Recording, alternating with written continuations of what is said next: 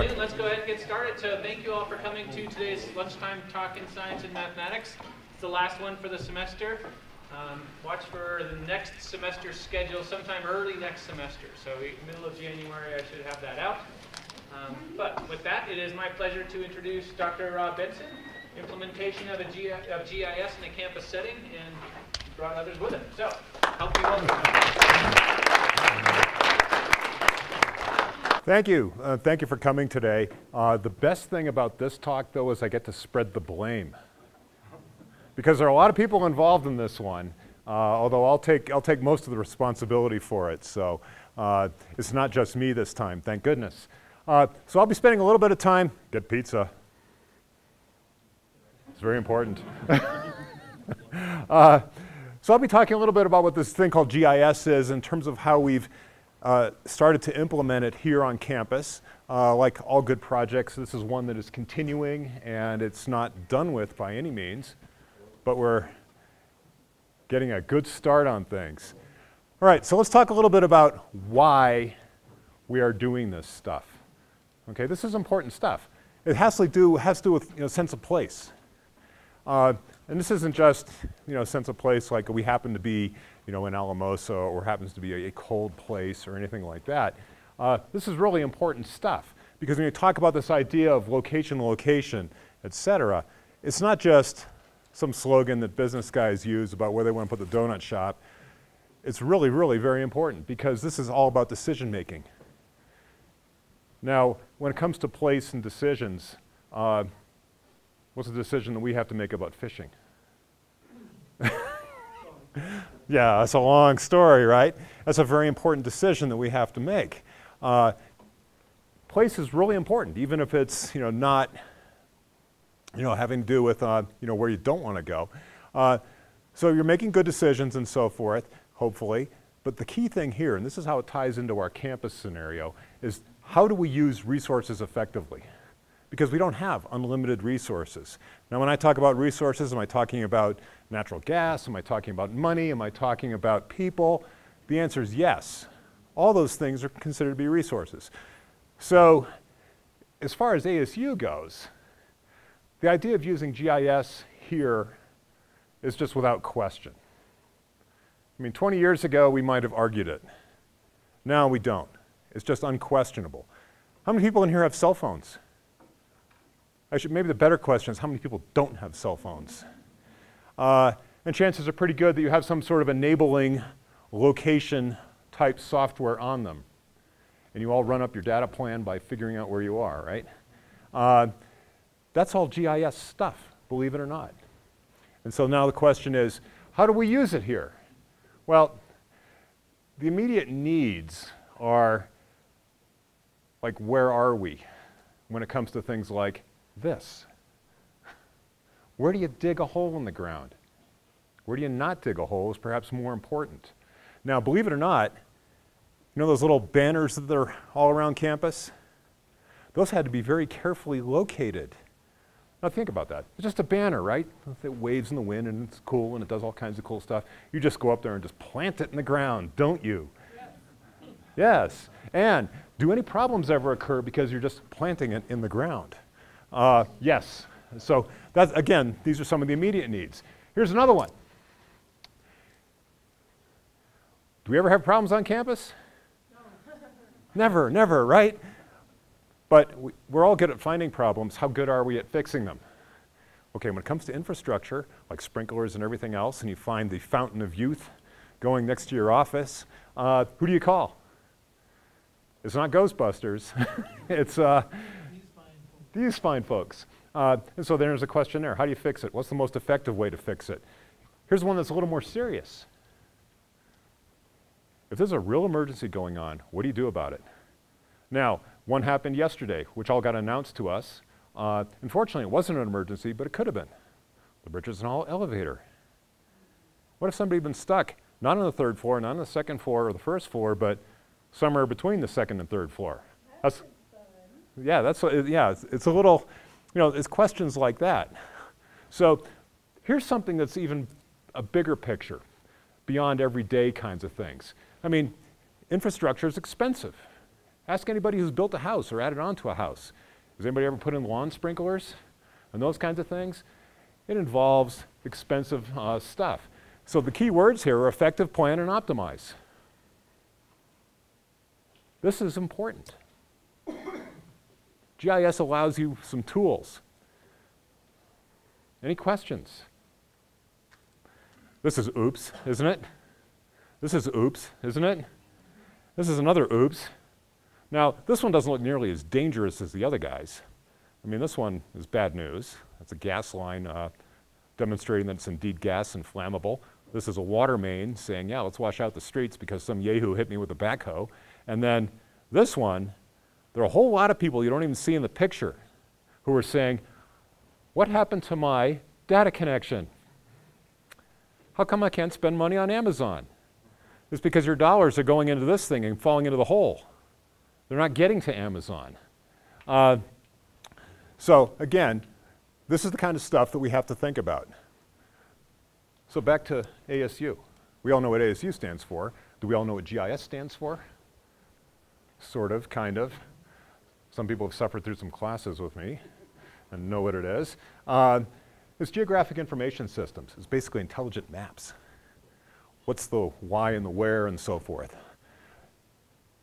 We here in the Earth Sciences program have been doing this for a long time, and we've been using Esri products.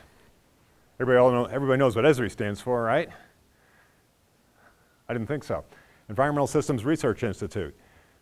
It started in 1967 at this little place in Massachusetts called MIT, another abbreviation. So we've been involved in doing GIS instruction. We've also been doing a lot of stuff with mapping and so forth. And there are 3 people in here who have been using GIS mapping recently, right? With regards to archaeology, geomorphology, and a variety of different sorts of things. We've also started doing a little bit more recently with this idea of outreach. And the idea of outreach has been kind of getting thrown at us for a little while. And it's great, you guys do it in the sciences, isn't that cool? What about everybody else who can use this stuff? And so that's why we've been looking at getting this going on campus in a useful sort of a way. And we've been using the facilities folks. I don't want to say guinea pigs, because you willingly have jumped into this program. And so the first thing I want to talk a little bit about is the kind of stuff that people usually think of when they think about GIS, and that's the desktop environment. That's where you sit at the comfort of your desk with your coffee, and you look at a screen. And you think, wow, that's pretty cool. This is really amazing stuff. I think I'll go have some more coffee. I don't care if it's snowing outside. Is that particularly helpful when it comes to the immediate needs kind of a thing, or planning, or anything like that necessarily? No, it doesn't. This is an example of some mineland work that's been done up north of here, and there are all kinds of different bits of information in this. There are different layers here in the GIS system. This is the typical desktop stuff. So, great. That's the desktop environment, but how do you use it? What do you use it for? And so forth. You just don't start throwing things into it and hope that garbage does not come out. So we had to do a little bit of planning here. And we initially started this implementation working with facilities and computing services. Those guys are wonderful to work with. And the first priority that they came up with was not, let's just do everything all at once, but what's underground? And again, that gets back to the where do you dig thing. Where do you avoid cutting the fiber optic? How do you avoid hitting the sewer line? And those sorts of things. So there's certainly room for expansion up to more surface-like things, and folks have been looking at that as well. But this is really, really key. Long-term data accessibility. How can we rephrase that to one word? It's kind of a think about it question. Retirement. There are a lot of people on campus who know everything really well here. What if they retire? What happens to that big bank of information? So, we're trying to get that going a little bit more and get all that, get that brain trust in the ground. Not literally, but so we can use it. And then this thing's important as well. Connecting the office to the field. So imagine somebody who gets a call, all right? Hey, I have a problem out in the field wherever. Can they figure out where things are? Can they provide information back to people? Can they send someone out? They probably can.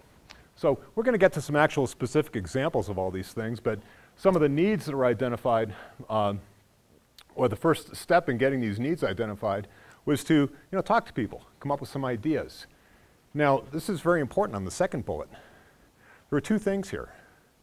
This whole GIS program that I'm talking about today is not something that I came up with. It's not something that any individual came up with. This is a team effort. The stakeholders are the guys out doing the work. The supervisors are the ones that have to get the resources for the guys to do their work. This is a big integrated sort of a process.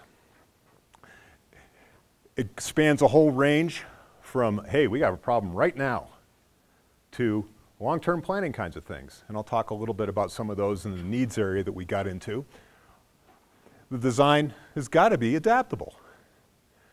Is it possible to design everything from the ground up to work perfectly the first time every time? No, it's not. So the beauty of this system that has kind of come together is that if you guys come up with ideas, it can be changed to better suit it to what you need to do. Now, everybody sees opportunity here, the doors to go through. Is it always easy to do? For you guys who have taken GIS, did it always go really smoothly? Was there a lot of head bashing, gnashing of teeth? Yes. Is there still head bashing and gnashing of teeth going on? But at the same time, you can kind of play through the pain and get a good result out and get something happening.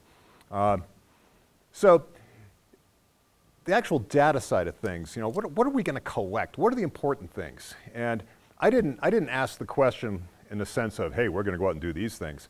I asked the facilities guys and the telecom guys and the computing services guys, rather, what do they want? What do they see? What are the needs that they have to have? One of them is electrical. There's a lot of electrical stuff underground.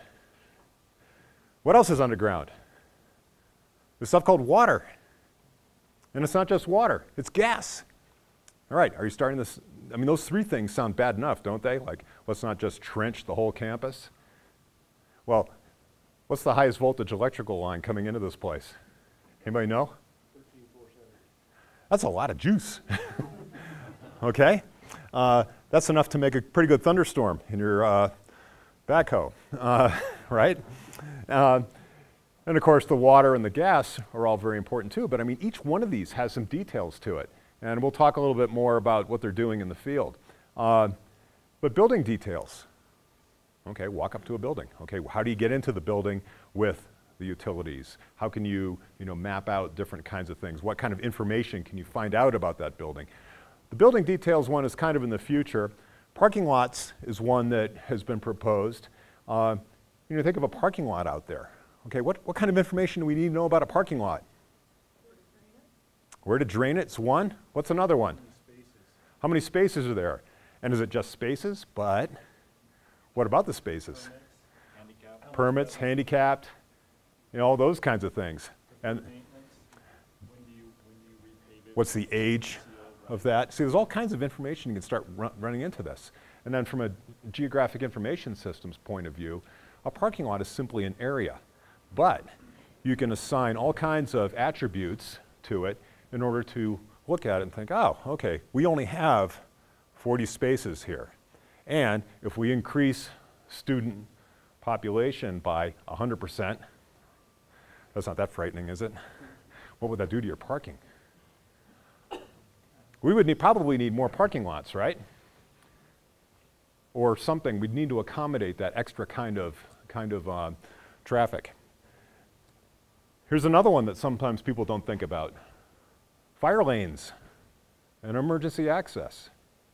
Now, this is not actively being explored, but there are GIS systems out there that are operating where there are interfaces between, let's say, an ASU geographic information systems, versus an EMS one over the hospital.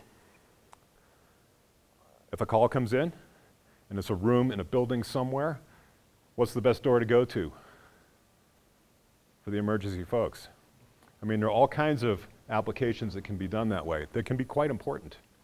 Now, the one that's probably really near and dear to us are these things called computers and phones. I tried to make this look fairly simple because when I was looking at all the information, I would have filled up a couple of more slides, the details, and that's way over my head. So I just simply brought it down to fiber. There's a lot of fiber on this campus, isn't there, Otis? A little bit. A little bit, yeah. And it's really easy to interrupt it. These things called communication vaults are also very important. This is where all the connections are made. Do you need to know where those things are? Do you need to be able to tell somebody else where those things are? Okay, so is anybody kind of confused where we're going with this? I'm just throwing a lot of information at you, right?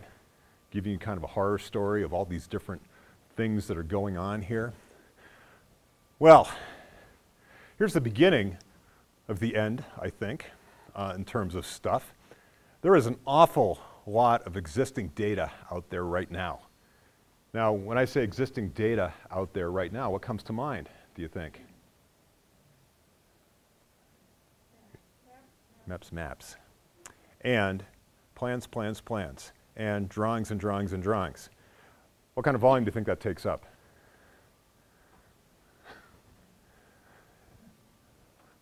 This is Jeff.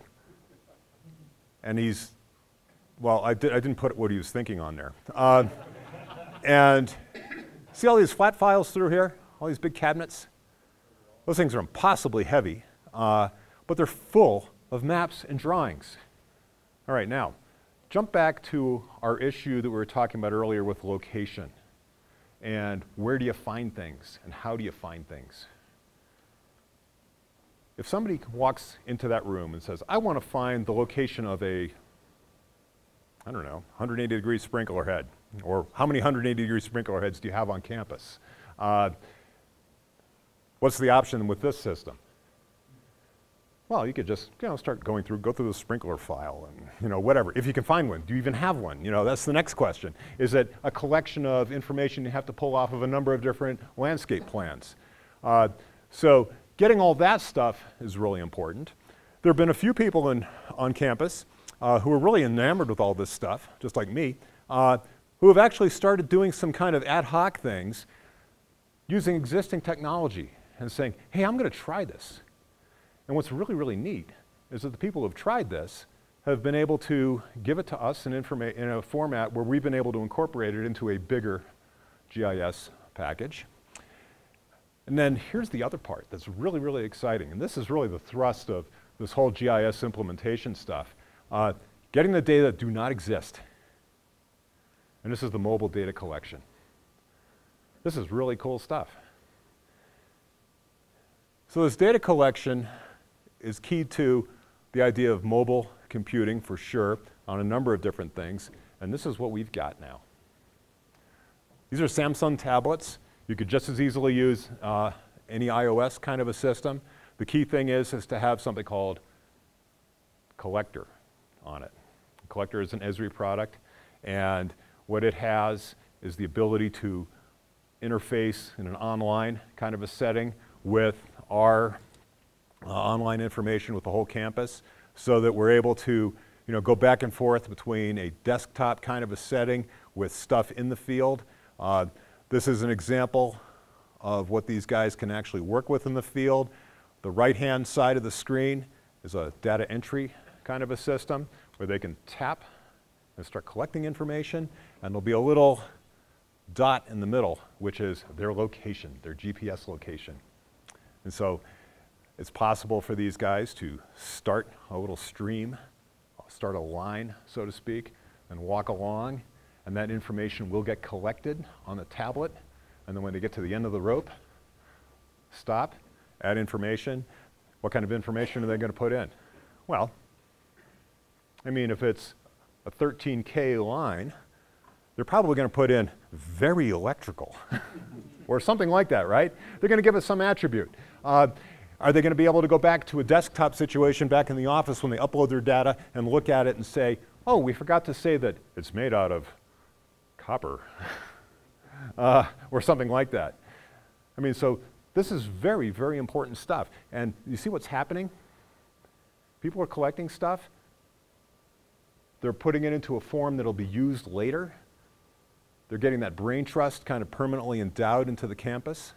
So, I mean, this is good stuff. And do you think these guys know where everything is? Not yet. Yeah, but they will soon, right? But the important thing is that they are collecting data. They're putting it into a system where it can be used later. A lot of stuff going on here. Do you think this is easy to do?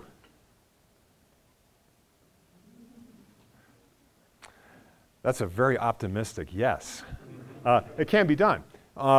And one of the problems with the whole ArcGIS program is that it can do an awful lot. The best analogy I have is Microsoft Office. Anybody use Office? Anybody? And you guys all know everything that Office can do, right? Like Access. How many people use Access? Ah, blank looks. How many people use Word? How many people use mail merge in Word? See the less number of hands coming up. How many people use Smart Art in PowerPoint? Okay, a few more people. How many people use all the little animations and so forth that happen in various places? There's a lot to even old Office that we don't ever even use. Probably all of us use 5 to 10% of what the system is capable of. This ArcGIS is the same way. But there are some people who have implemented some projects that have not been put off by all this complexity and so forth. People are taking existing plans, okay, and they're effectively taking those ideas and putting them into a more effective and efficient way of recording the data and getting back at it. They're able to ask queries about where things are. Now, are we done yet with those kinds of data entry sorts of things? Hell no, we got a lot to go on. But there's a lot of neat stuff. Now, there's another one, and unfortunately the guy who's doing this is not here, but he's locating trees on campus.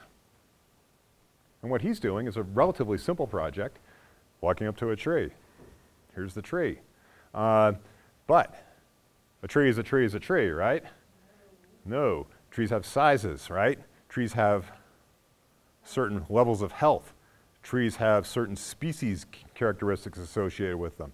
I mean, there's all kinds of stuff. There are some trees that just look ugly, and they get an ugly check mark, right? But I mean, there's all kinds of stuff that you can gather by looking at all these things.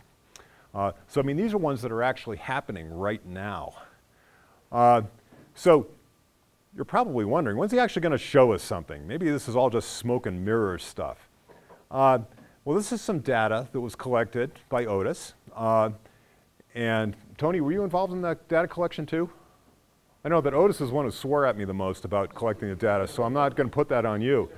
But he did this, realizing that this was really important to his stuff, to his work. But not knowing quite how to do it, went with what he had, and that's not a criticism, and went with good old Google Earth and started walking around and drawing lines. And all this information is good old Google Earth kind of format. But what's beautiful about this is that this did not go to waste when he came to me and said, what do we do with it? It's possible to put this into ArcGIS. It takes a little bit of tweaking and modification, but the key part is that all the location information is there. Everything's there. Now, this is an amalgamation of all the new data that were collected by Tom and Mike, along with Otis's data. Doesn't this look pretty? Well, you guys are so humoring. No, this doesn't look very pretty. Is it information? Do all these lines have some significance to them? Yeah. they sure have significance. Now, if we were to click on any one of these individual lines or points through here, we would get other information appearing. We would get a window saying, you know, whatever we decided it to be. What is it? There's sheathing associated with some of the lines and stuff that could be important with locating stuff. You know, the characteristics, like with the sewers, there's the brown pipe, there's cast iron, there's all kinds of stuff that sometimes you need to know about. Another important one is how far down is it? I mean, anybody ever go ice fishing where they think that the ice is only a foot thick and it's about 10 feet thick? And your hole gets down to this point and then you catch a fish that's much bigger than the hole and you can't get it out of there? Yeah. It's important to know what you're dealing with. Now, this is the no background version. Is this particularly useful if you're walking around out in the field with your tablet in front of you with no background? I suppose it could be if you really trust your GPS. What if your GPS fails on you for some reason, or you're in a bad place for reception? Well, if you have a Google Earth or an image background like this, it's possible to figure out, oh yeah, I'm right outside of the library. Oh yeah, Kevin sees me hiding out in here not doing anything. Now, a lot of times people think, well, that's not so bad. I mean, do we really have that much infrastructure on campus? Well, look at all those lines. That's just down here. This is just South Campus. This is the old science building. Doesn't have much infrastructure around it, does it? Well, look at all these lines going in and around. Now, here's another important question. Even just knowing this, even if you weren't going to do any digging, let's say that for some reason or other, James decided he wanted to put in a swimming pool out here. Now, outside of the obvious problem with a swimming pool and digging and water in the San Luis Valley, and can't swim. Well, it could be your training pool, okay? Your, your continuing education, your laboratory. But for the guys who have to work on these sorts of things, do you really want to put some big, thick structure on top of your lines? Probably not. I mean, a tennis court out here would be really annoying in the same vein. So this is an example of how you might be able to plan stuff. Are you going to put a parking lot in this whole area? There might be demand for it, but look at all the infrastructure. Look, there's a big hub here. And if you need to know any more information about it, see how everything's all labeled right now? This particular thing right here is a vault, I believe. And this is an important place for connecting things up. If there was a problem somewhere on campus in the fiber, who knows? Maybe it was right there. You know, maybe some kid dropped the cherry bomb down that thing in the middle of the night and no one knew. I'm not saying that that's a good idea or it ever happened, but those are the kinds of things that could help us out. Now again, where is this all coming from? A lot of this is existing data, but this is all collected recently. This is not something that got pulled off of a map. This is something that people went out and verified in the field. Okay, so what's going to happen with the map stuff later? Are those maps going to go to waste? No, they're probably going to get digitized. And there's some people in here who know about digitizing.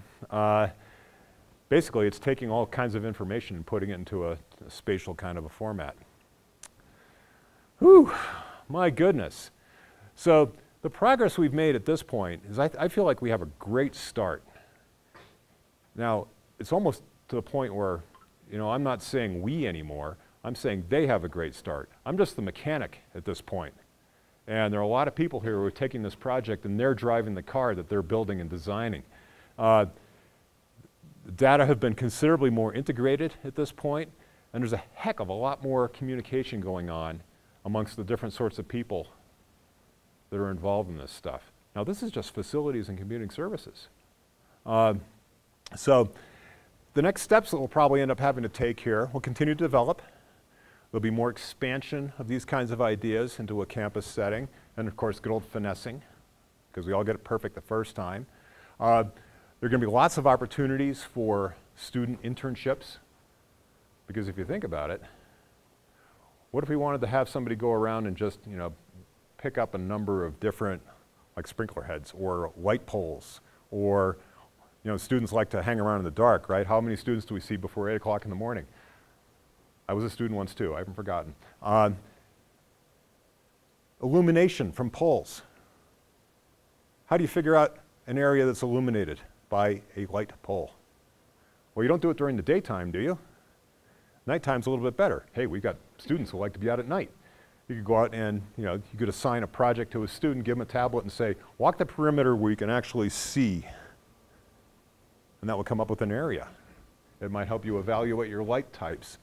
So, I mean, there are a number of things that could happen that way.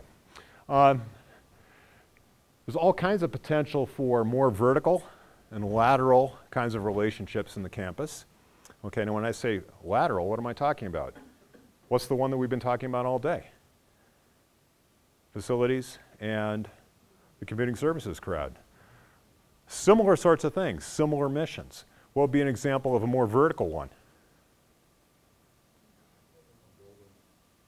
Okay, getting into the buildings, thinking spatial and so forth. Yeah, and also think about the school mission. Actually reaching out into the community. Things like your hemp project that you talked about. That's reaching out into the community, bigger impact coming back. Student involvement. You supervisor types, might be able to start, pushing things down a little bit too if you have any good ideas. So at this point, I'd like to turn the floor over to whoever wants to volunteer on this first. But since Scott's looking somewhat ashen, I'll let Kevin go first. Do you want to add anything to this?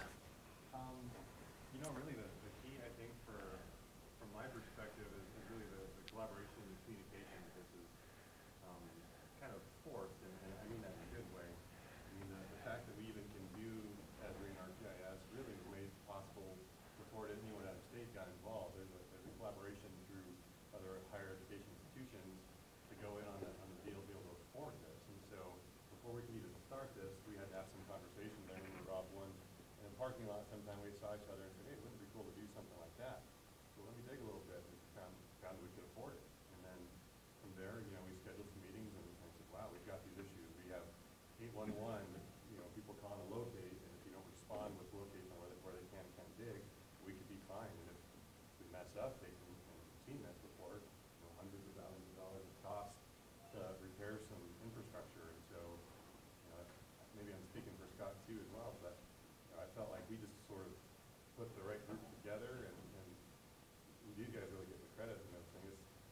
Didn't say, this isn't my job description. They were like, oh, we could do this. We could really see some value here. And so it's kind of, let's get started, and here we are actually with some really good, usable information. So I think the conversation started with all of us. It was the 811 calls, and every time we stuck a pole in the ground, we had to call 7 different municipalities to come out and locate. That's not being a very good neighbor, so we need to do banners, we need to do those, we need to do that. But I believe the number that sticks in my head was like 138 811 calls one month, and we don't have the resources and facilities to just drop what we're doing, or computing services, to go out and locate. So we put our heads together on, okay, well, maybe we can create spaces on campus that we locate one time, we pour a concrete pad, and now every time you locate, you get 10 different spots. And then Rob and Otis work together to map it out on a map for our customers. So that's where we started, and then we got together and collaborated, and the idea just blew up. And here we are. I can't believe we're here. It's pretty neat. On the facility side, it's asset management. Everything that, all the infrastructure is an asset. And Mike changes all the lamps, and that was a good example. But we have so many different lamps, and we don't have the space at facilities to stock all of these different lamps. So how can we get a standard, standardization was one of them. So there's just a lot of things. Rooftop units, when do they get maintained? What belt sizes are they? Instead of having Tom go up to the top of the rec stadium and figure out what belt we need and then order it, let's have an inventory, and let's order that same standard belt, and let's have a preventative maintenance schedule where we don't wait for it to break. And I think that's where we're at.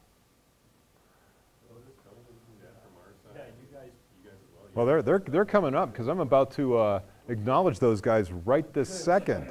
I'd like these guys to stand up and be recognized for what they're doing. Mike, you've got to stand up. Tom, you've got to stand up.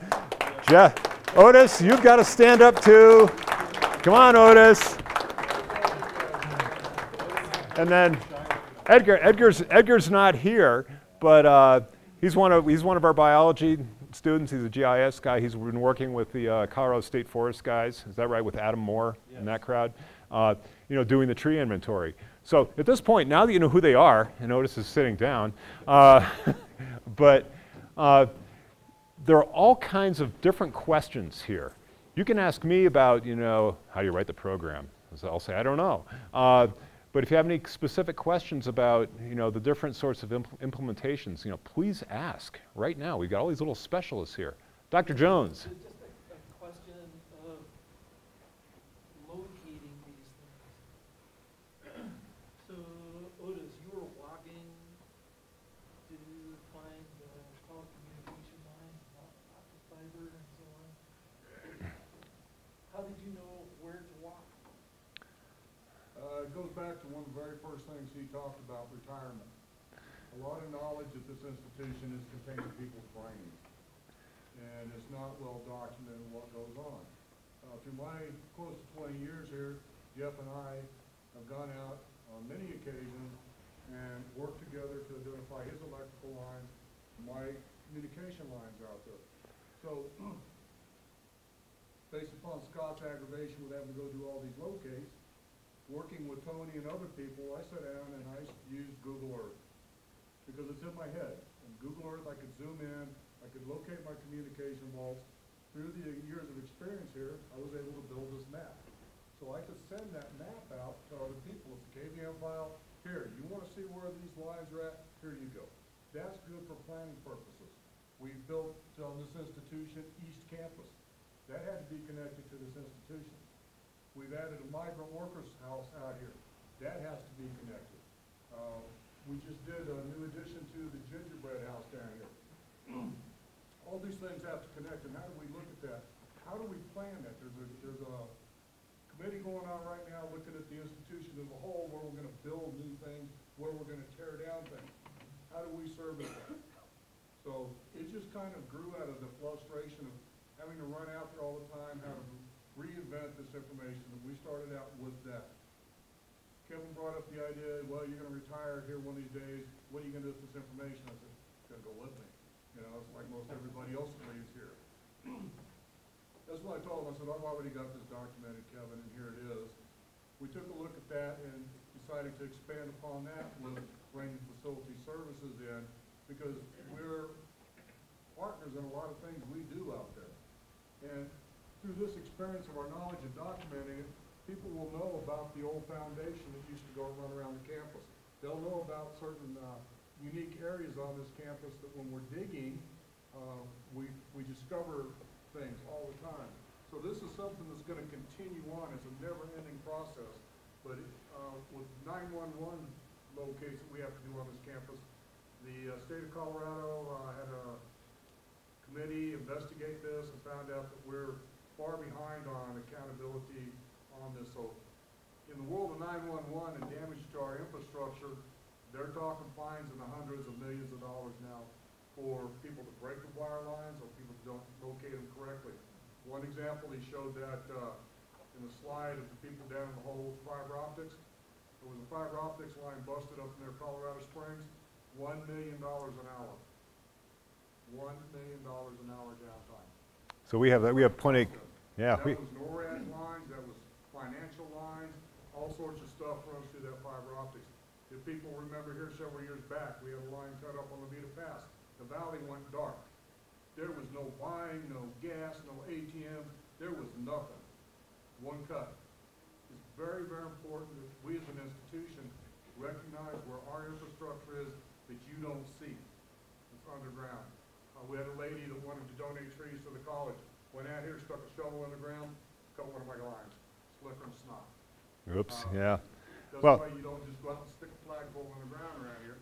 Some of the stuff is literally inches below, some is many feet below ground. So I won't take up too much of your time. Yeah, This I mean, is kind of where it's at. you think the money, just the money alone, Go ahead. Yeah, so I guess I was looking at it from a physical perspective. You know, where do you know, or how do you know where to start and then go? That, it's not based on the map, what's in the cabinets there? Well, Or we've got, on, as Otis says too, they've got, most of their fiber also has copper wire for their data. Okay. And we've got locators that you hook on. And we Hook start on to what? onto the copper, and you start walking. I can Okay. trace, our electrical, cause it's copper or metal. Where we have problems is sewer, where we do not have, wires with it. Everything else we're having put in, we run a copper tracer wire, such as with gas or things, so that you can trace this out. Water is all your plastic. That's how we find it, Marty.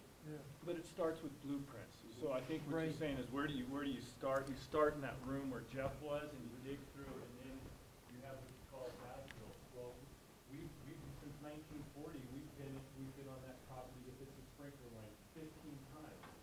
So hopefully we've maintained those records, but we haven't. And so that's where they started, and this is where we're going. Right.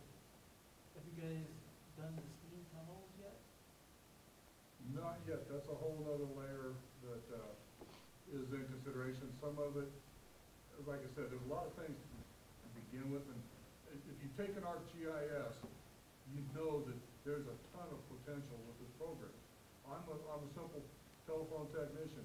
Halfway through the class when we did the three-eyed purple frog exercise, and it showed the different zones and how one area impacted another, I said, you know, this is Snails. It works.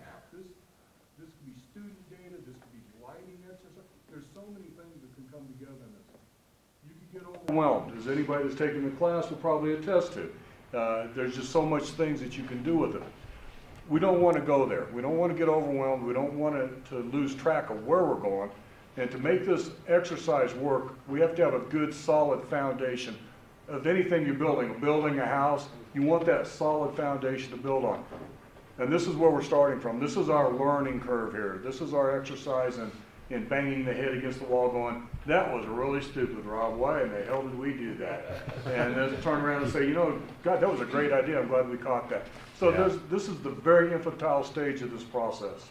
And you know, it's not like infantile, like we're behaving like babies per se, but it's very early on. Yeah, well, And the yeah. potential is huge. Other questions?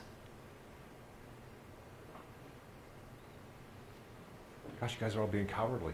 Sorry, Logan, go ahead. A few slides to your campus map with various lines drawn. This one? Sure, that one's great. Or do you want the next one with nothing? What are the actual lines represented? Because Well- frankly, I would have expected a tremendous amount more data than that. Well, part of it's visual. I could put a lot of data up there, and I would violate all the rules of PowerPoint. If you catch my drift. Now, if I was doing a live demo on this right now, I could click on one of these, and a table would come up. Or I could run a query saying, show me all the lines that are 13,000 volts, and they would get highlighted. Show me all the vaults that have more than 5 connections in them, for instance, and they would get highlighted. That's the query part. Sure. Now, this is just, your question's right on. There's not much data up here, other than just showing locations and a few names. But there's a lot more in there. An example is the sewer line right now. We have a major sewer problem on Faculty Drive. And for That has nothing to do with faculty, by the way, just for the record. strategic planning purposes, do we keep Faculty Drive, or do we dump thousands of dollars into this aged sewer line that continues to back up, and we don't know when it's going to fail? We know it's failed right now. We know that there's spots that are broken, disconnected. It needs work, but how do you weigh that? You know, so an attribute, if we clicked on that, it would say 50 years old, clay pipe. And you can add any information that you would like to add to that as well. With the attribute table, it's just like a huge Excel spreadsheet. I mean, you can add anything that you would like to add to that information-wise. So that's where we just started off with this linear information, and we're working with Rob to develop what those fields are so that you can click that and find out. Purely at this level, red lines are Electrical. Yellow? You've got high voltage lighting. And a lot of stuff isn't on there right now, such as your water, your sewer. Right, yeah, this is. Pretty endless. I mean, we had talked in some of our conversations about, okay, now this is looking top down. Think about a building as you look up. Where are wireless access points, for instance? Where is the cabling and all the infrastructure inside a building and inventory? And okay, now we need to do a remodel. How much is that going to cost? And so there's a lot of implications on a business side of things as well that this information really will help feed.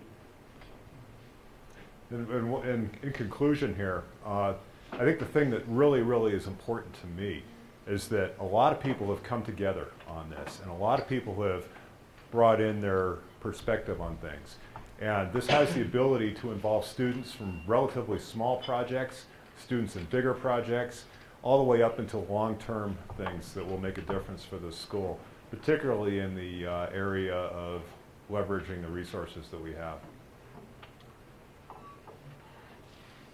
Okay, if there aren't any other questions, then I think there's more pizza. And thank you very much for coming, everybody.